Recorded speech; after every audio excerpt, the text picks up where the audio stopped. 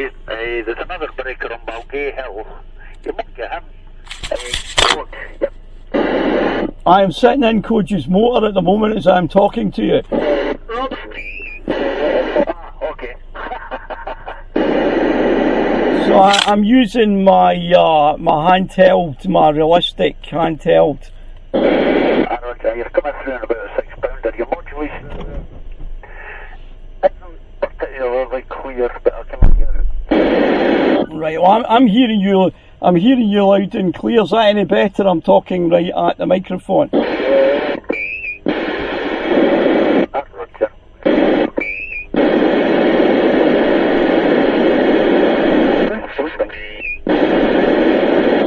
Can you? Is my modulation any clearer? That's a bit better, right? Roger. Robert. Hello there. Yep, I'm hearing you. You're hearing me at 7 pound. You've got a lot of a crackle, but I could make it you clearly. Right, well you're booming in up here. This thing doesn't have a signal meter on it, but your audio's amazing. That's the loudest I've ever heard you. Well, me, I'm in Curtin. Right, so this is me. I'm using my vintage mint condition realistic handheld from the 1980s. Well, I'm on my dad's rig right now. Well, my mum and dad's rig. Who else is there? Who else is on? Bob should be in there. Hey, Robert. Can you hear me, Bob? Robert, can you hear me? Yeah, I'm getting you. You're right at the bottom of the box. I can just hear you no more. Well, I'm on my handheld, sitting with my handheld for music. Right, you're a wee bit louder now. Using the crop, rubber duck.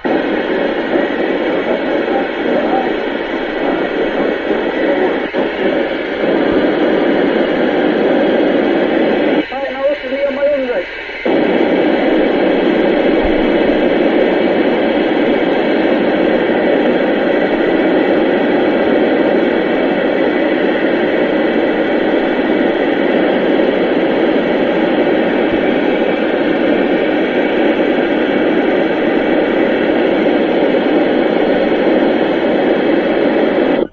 It looks a very cloudy and misty day up here.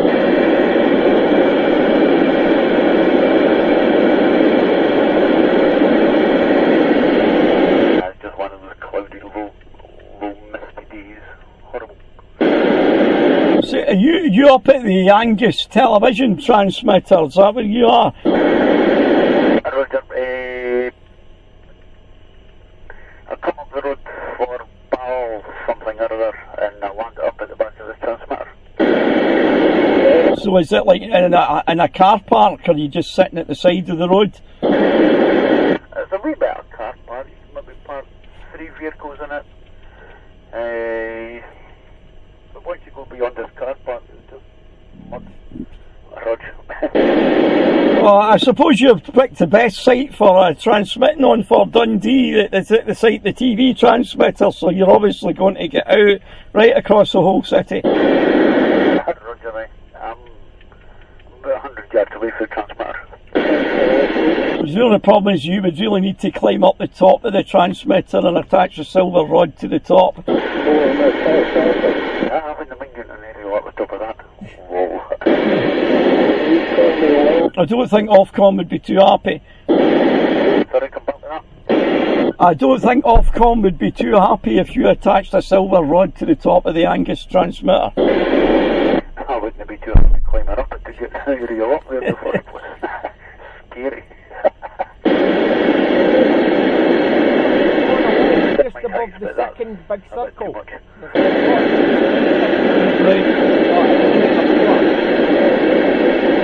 I had a friend in Paisley who worked for the transmitter company. That was NTL, and he'd have to. In fact, I know a guy in the Astronomy Society, Phil Rook, and he works for them, and he has to climb up the top. I couldn't do that because I can't take heights. House roofs, church roofs, but I forgot they'll go as high as, but not climbing up the middle of a pole like that. No. No, it's too high for me. So I mean, this little handheld, it's got a full size aerial on it, you know. But I can attach it to. I've not got the thing with me. I've got an adapter to attach it to a big aerial. What I need to do is get a microphone for it, and then I can convert it into a base station. Roger, Dodge. I had the realistic handheld 40 channel years ago. I found it pretty good, as long as I had the aerial on it. That got broken off with a bus, so I had to use a rubber duck after that. So I mean, I'll need to try and see if I can get back in the 80s. I had the mic, but the mic uses a kind of like a DIN plug. So I'll need to try and go on the internet and see if I can get a replacement a mic, and then my modulation would be a lot better because it's just like a wee mic in the front panel. Roger. Is somebody else trying to come in there? No, surely not. I've seen one on eBay, a wee portable rig. It looked like a normal little rig with a big battery pack on the side of it and extension microphone on it. It looked pretty good too. Yeah, I think is that a Midland? I think I've seen that one. It looks like a radio that you'd have in the car, but then it's not like a walkie-talkie. But then what you would do is you had that battery box that you could turn it into a portable radio. Roger, that's it. I think I was quite a famous CB back in the day, you know. Roger. It looks quite neat as well. Aye. What's receiving me? I'm receiving you from the top of the law. Hey Bruce, you there? Yes. Be on channel. Roger, I'm hearing you. I'm hearing you as well. Reggie, how you doing? How you Bruce? Is Bruce there?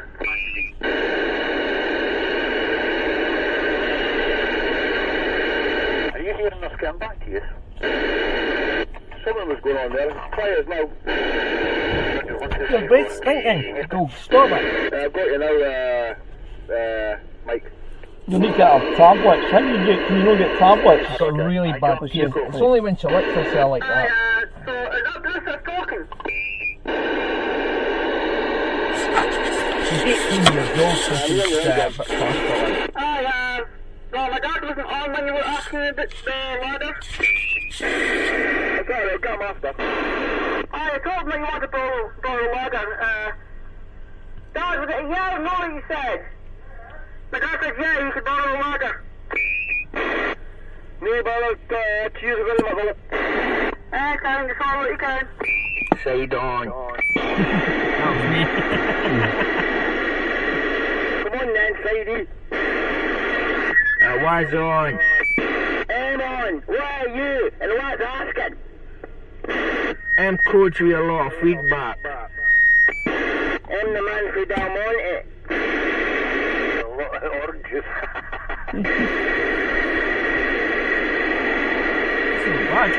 You could hear the echo on mine anyway. How many fish live in the sea? SpongeBob SquarePants. How many fish look like me? I can get to the top of that wee hill with my coax. Right. Aye. Right. For the rod like that. It's a bit fucking, a bit brazen just hammering it in the gun. Right. You're in my car. Hammering the pole into the gun's a bit brazen, eh?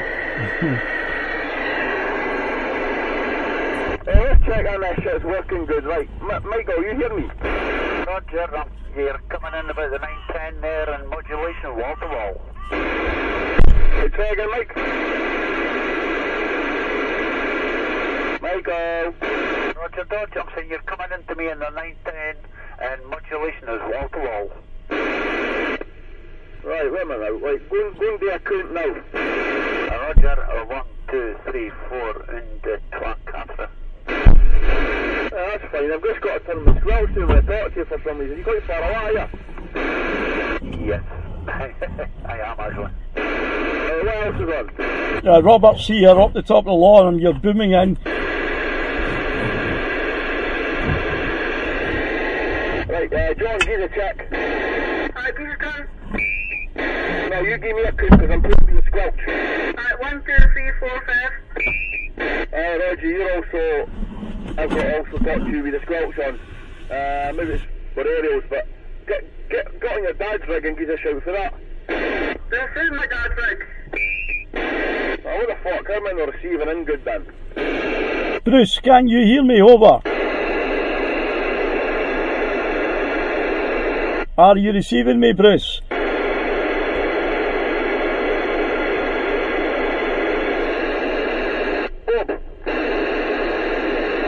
This is Robert here. Are you receiving me? Robert, I'm getting you out of the clear, bud. Right, so I'm using my handheld at the top of the loft, using my Tandy handheld CB, the walkie-talkie. It's like a big brick. Roger, you're getting to the back of my box now. I'm at the back of Whitfield. Right, well, this thing doesn't have a signal meter, but you're booming in here loud and clear.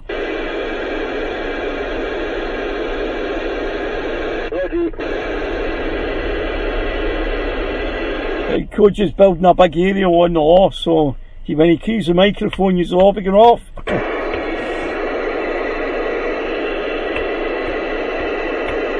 Anybody else receiving me? Me, I'm receiving you. I'm not banging at you, Bob. Roger, banging in Radio 5. How are you getting me, Bob? What's my signal to you, Bob? You're working crystal clear. How you going to say that then? I'm the on Radio fucking 5.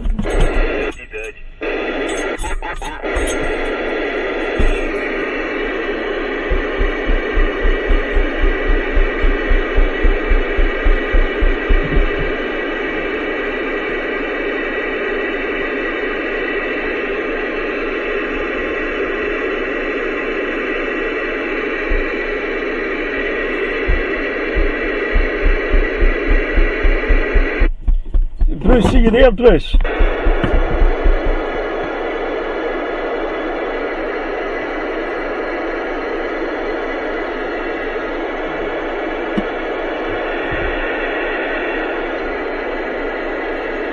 Anybody there?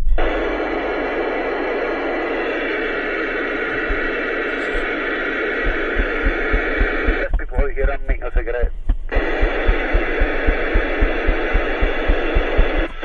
That's for you.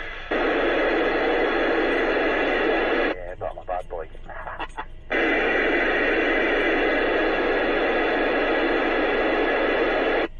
Big aerials getting erected up the top of this hill.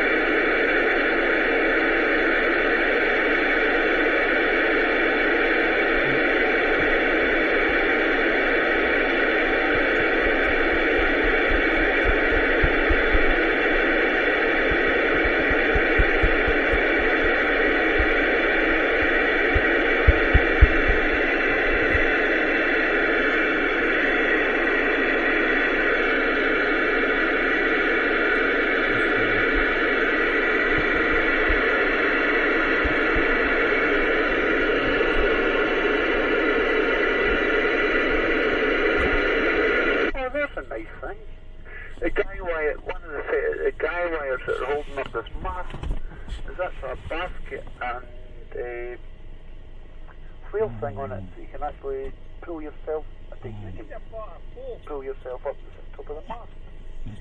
And that's clever. So I wouldn't fancy climbing up that mast in a ladder. It probably is a ladder, and you'd probably have to obviously be wearing a rope or something in case you fall off it, you know. Roger, when you're talking, I'm getting like a wee pop every time you're saying a word. Right, I don't know, is it still popping? How's that now? Maybe I'm not pressing the button hard enough. That's better, Roger. That's what it is, I'm not pressing the... this is the first time I've really kind of used this, you know, so that's why I need to remember to keep my thumb jamming the button, and I really need to get a get a mic for it. You know, it'll be a lot easier once I can get a proper mic. Roger, D. No problem. Yeah, I'll get my mic and you'll sound crystal clear to the world. The receive on this radio is brilliant. The audio quality is excellent. Roger, well, they always said the realistics were the best made. So I've also got a Eurosonic CB I got on eBay with a rubber duck. So I spent about 40 quid buying rechargeables for it, you know. So I think this one I'm not using the rechargeables, I'm just using the ordinary batteries, you know, and the Tandy one. Roger, Dodge. Eurosonic, did they not bring a CB handheld that was just 2 channels? I think it was stupidly 14 and something else, or 19 and something else.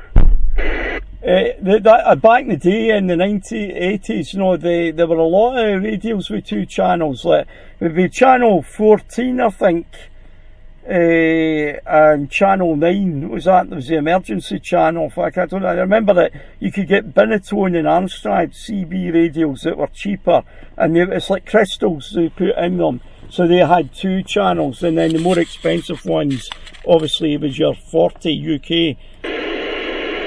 Roger, I've just been told it was 14 and 30. Roger.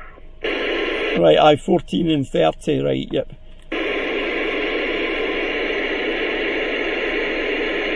14 was the calling channel. Roger, Brighton channel used to be 14 and 19. I don't know why the 2 line, but there you go. 19 was for mobiles only.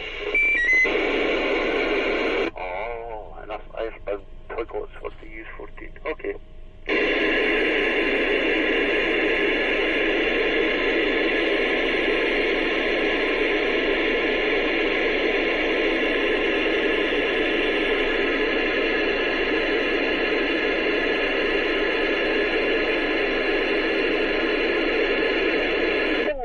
Sheep.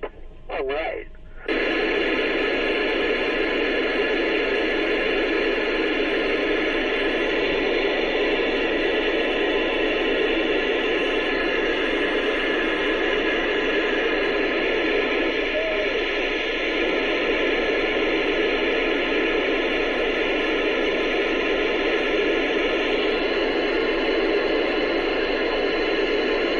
Roger, I hear you.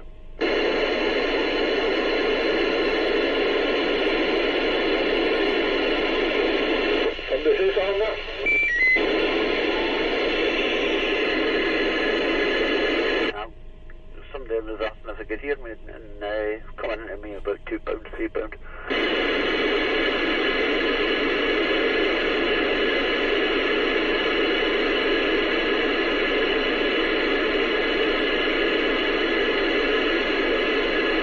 Anybody receiving me rolling down the back of Whitfield towards the Michelin area? Come back. You're loud and clear, Bruce. I hear you quite clearly. I hear you loud and clear. I hear you loud and proud. Very good.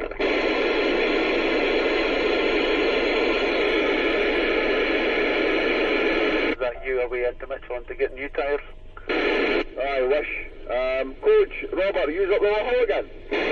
Yep, we're up the Law Hill. Coach is busy. He's putting up a giant aerial, a big silver rod, you know, and I'm sitting in the motor with my handheld walkie-talkie talking to you.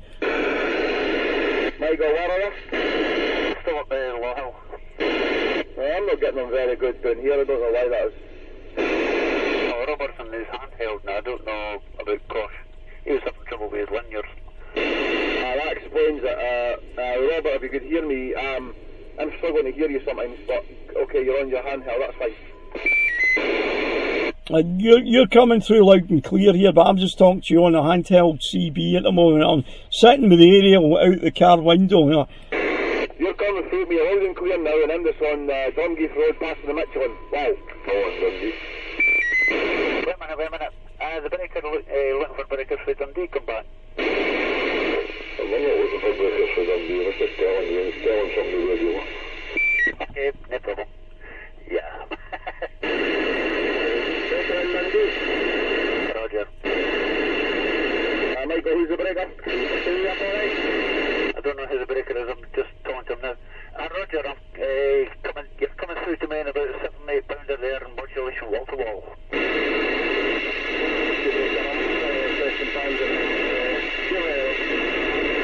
Roger, no problem.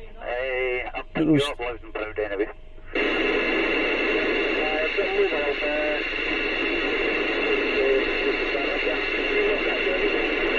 Roger, no problem. That's a guy in Preston Pans. What's the breaker? 20, Michael? Preston Pans. Sorry? Preston Pans, Edinburgh. Fucking great, I was hearing them. I'm on the Dundee Road, I could hear the boy. Wow. The breaker in Edinburgh hears me. I'm at the far end of Dundee and nowhere near the other breaker, and I was hearing you. Very good.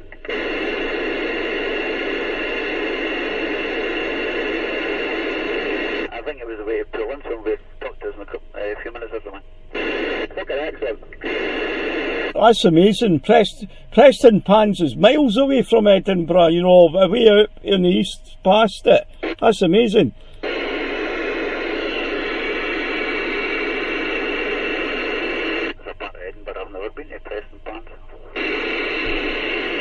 It's beyond Edinburgh, yeah, it's away past. Preston Pans is where the battle was, and it's away past Edinburgh, or going east of Edinburgh, quite a wee bit away from it. It's away past Edinburgh. Oh, God. So it's on the east coast of Scotland, East Lothian, but it's a wee bit away from Edinburgh, you know, it's maybe 10, 15, 25 or 30 miles away from Edinburgh. Roger, Dodge, well, you're certainly making the trip through. I'm actually 3-4 miles at the back of Dundee, one of the hills by the television masts.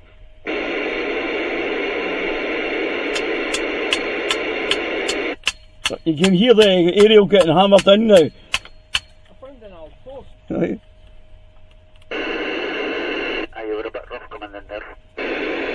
He's hammering up the aerial now into the ground. The guy's actually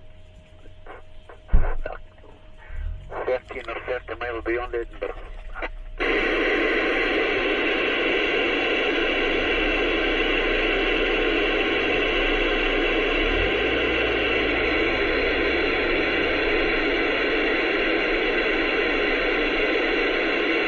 Preston Pans, that was the battle that we won. We lost Culloden, but we did win at Preston Pans. Roger, Dodge. Your modulation's a bit rough, like, but I'm making you out.